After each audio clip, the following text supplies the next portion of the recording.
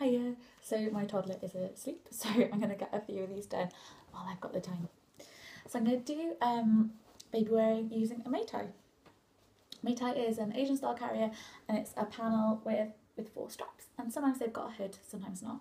So suitable from about 3 or 4 months. Usually when babies are a bit bigger, just because this panel is so big, we don't want them to slip down and have their breathing compromised. So first thing you're going to do is hold it up against your waist. And a lot of things people do is tie this too low, so you want to tie it literally under your boobs. And we're going to tie it in a double knot. So baby's weight is gonna pull it down, so that the higher you start up, the better it's going to be. Okay, so that's tied nice and tight in a double knot. What I'm going to do now is get my baby. So this is about a size 4-month-old baby. So I'm just going to spread their legs. Okay, you want to have them in that end position, nice and supported knee to knee. And you can stay like this as long as you want. So what I'm going to do now is slide my hand under the carrier and pull.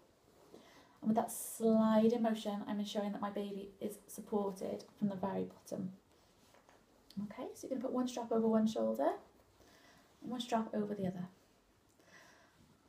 And you can just leave them hanging for now. Some people try to just start grabbing them, but honestly, it's really simple. I'm going to turn around and show you.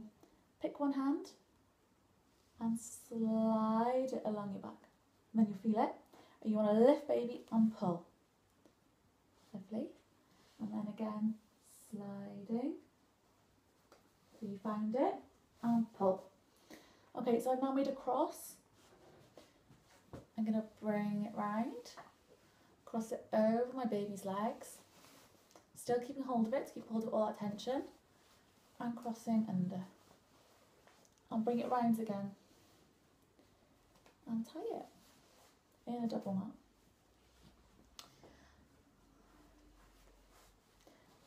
And we are done. So this one's got a little sleep hood, so if your baby does fall asleep, you can just tie it up, and there's little fastenings on here so they can be nice and comfy. So you want to make sure, again, following tips, so you want to have it nice and tight. You want to be able to see your baby. They want to have to be close enough to kiss, knee to knee, and supported through their back. So in terms of getting this off, you just sort of reach around and untie, keeping hold of your baby. And it comes off quite easily. Pop them down. So that is a Meitai. Thank you. Bye.